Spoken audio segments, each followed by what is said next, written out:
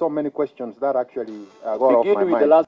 Kwa mkurugenzi huyu sukari si tamu tena, kwani alijipata pabaya alipotakiwa kuelezea kuwepo kwa madini kwenye sukari iliyonaswa wiki iliyopita. Wabunge walioanzisha uchunguzi wa sukari bandia wakitaka kujua ni nani aliyeonyesha utepetevu kazini na kusababisha mamilioni ya magunia ya sukari mbovu kuingia nchini bila idhini ya KEBS. Why don't you have courage and say, Kenyans, sugar branded Kabarasi, it has copper. Sugar, UGT Africa, it has copper. Then, you know, yeah, poisonous, and then the rest are okay.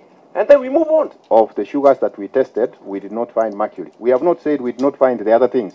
Do you want to tell us that there is a possibility that there is sugar with mercury out there? Copper was detected and it was above the limits which are set. Mkurugenzi huyo akishikilia kuwa KEBS haikushiriki katika kutoa matokeo ya uchunguzi wa sukari iliyotajwa kuwa na madini hatari na Waziri Fred Matiang'i. Hapo jana waziri wa viwanda Aden Mohamed alidai kuwa Matiang'i aliwadanganya Wakenya kuwa kuna madini hayo hatari kwenye sukari. But those who are doing illegal business, those people who are hurting Kenyans, we are actually coming for you and for sure. We are not going to relent on this issue because it's only one person who was given the license, and this is the owner of West Kenya. Uhuru must act. If it can't act, we will mobilize farmers in Western Kenya to force Uhuru to act. That is the only way.